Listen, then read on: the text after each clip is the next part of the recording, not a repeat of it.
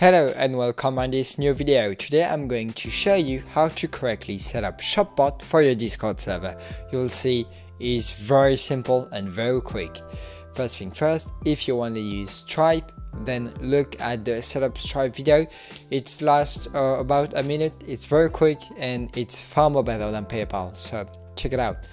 Here you need to obviously add Shopbot to your server.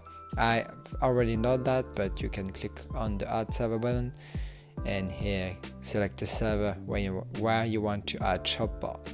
Okay, now that Shopbot is on your server, here I'm using the official Shopbot support server for this video. Don't mind about all the other bots or all the other roles that I've put to the bot or to myself. Let's say that I don't have anything here and the bot don't have the big guy role.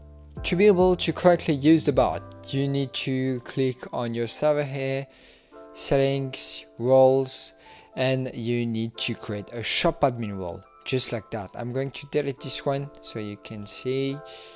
Create role, and you need to name it shop admin, just like that, so you're able to generate products on your Discord server.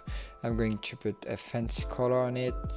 Yeah, just like that, and I'm going to put it right there and save. So everyone who has this role on your Discord server will be able to generate products on your Discord server. So now let's add the role to all self, shop admin, and hey, you've correctly set up Shopbot. If you want to know how to create products, there is a very quick video about it. Check them out. It's very simple. If you have any questions, please reach us out by opening a ticket on the Discord server.